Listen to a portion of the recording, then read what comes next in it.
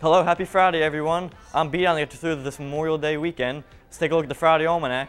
Highs on Friday are right around 87 degrees, so we're above the normal of 70 and 57. Record high is 86, set back in 1941. Let's take a look at the weekend forecast for the holiday weekend. AM fog to sun on Friday, 75 degrees. Same thing on Saturday, we're down to 73. Sun and clouds Sunday and Memorial Day, 73 for Sunday, 67 for Memorial Day. Ocean temperatures still very cool, 57 to 62 degrees. Let's go back inland.